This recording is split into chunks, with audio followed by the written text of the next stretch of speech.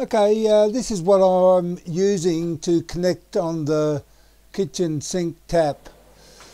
So here I have it, and all you have to do is just get it, make sure it's all that wing nut's loose and it slips on, and then tighten it on reasonably tight.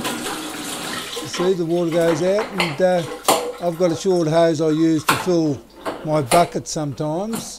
And it's good if you need hot water in your buckets, you can just simply do that. You can see the water just comes out freely, just the same as through the tap.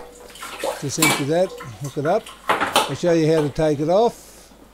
It's just a matter of just a few turns. Comes off like that. Well, I suppose that's about it.